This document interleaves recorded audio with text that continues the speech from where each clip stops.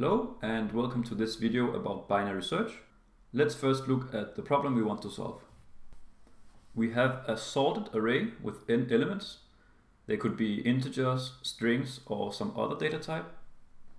We also have a search element x, which is an element we want to search for in the given array. The output should be the index of x in the array, or -1 if x is not in the array. So, just to be clear, if our search element x is equal to 39, and this is the array we are searching in, the output should be 8 because 39 is at index 8. If we were searching for an element that is not contained in the array, for example 10, then the output should be -1. Binary search is an efficient algorithm to use for this problem.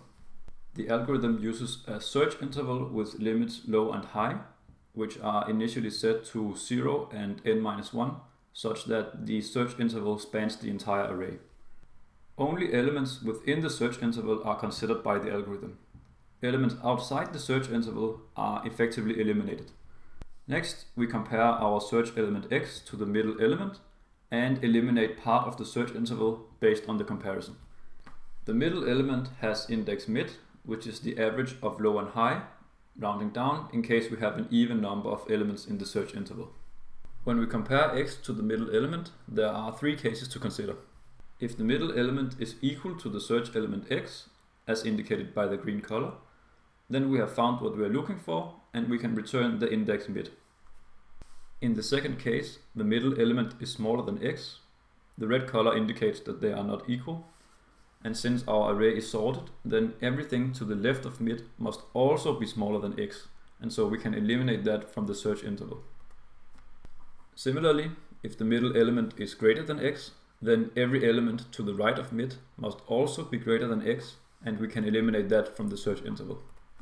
In the last 2 cases, we are now left with a smaller search interval where we will continue the search until we either find x or everything is eliminated. Let's look at a full example of binary search. Our search element x is equal to 49, and this is the array we will be searching in. We start by comparing x to the middle element, which in this case is 40. 40 is smaller than 49, and therefore we can eliminate every element to the left. Now we have an even number of elements in the search interval, and the formula for the middle element says we should pick 57. 57 is greater than 49, so we can eliminate the right side. Now we have just 2 elements left in the search interval. The middle element is 45. 45 is smaller than 49, so we eliminate left. Now there's only a single element left in the search interval. The middle element is 49, and that is exactly our search element. So we have successfully found 49 at index 8. At this point, we turn our attention to the running time of binary search. Binary search is a logarithmic time algorithm. We can see that because at least half of the search interval is eliminated per step, which means we need at most log n steps before just 1 element remains in the search interval. Let's confirm that we do indeed eliminate at least half of the search interval per step. If the search interval has odd length, then we will eliminate more than half of the elements. If the search interval has even length, then the worst case scenario is that we eliminate exactly half of the remaining elements. I want to show you just how good this algorithm is.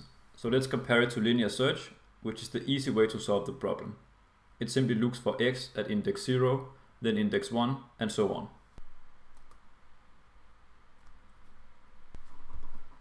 The plot shows a substantial difference between the 2 algorithms. In fact, binary search looks just like a horizontal line on this plot. Here is a table which shows the maximum number of comparisons required by binary search for arrays of various length. Note how extremely slow the number of comparisons grow. In fact, if we look at the last row of this table, where we have an array with 1 billion elements, binary search will at most look at 30 of those elements. I don't know about you, but for me this is pretty mind-blowing. Alright, that's it for this video. Thank you for watching, and if you found this video helpful, please leave a like and subscribe to my channel.